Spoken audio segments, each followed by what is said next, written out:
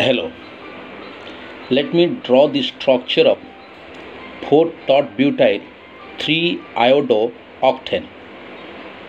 To draw the structure of this organic compound, we have to write 8 carbon atoms on the screen. Why? Because in octane there are 8 carbon atoms.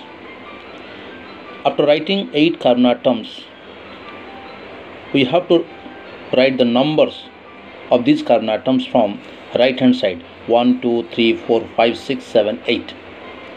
Then at 3 position iodine will be written.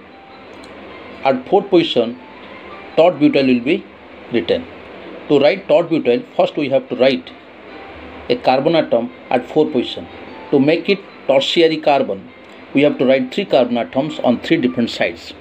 As it contains 4 carbon atoms, so it is a butyl group, and the middle carbon is a tertiary carbon, so this is a tertiary butyl, and hydrogen atoms are written along with these carbon atoms, CH3, CH3, CH3, you see, and this is 4-tert butyl 3-iodooctane.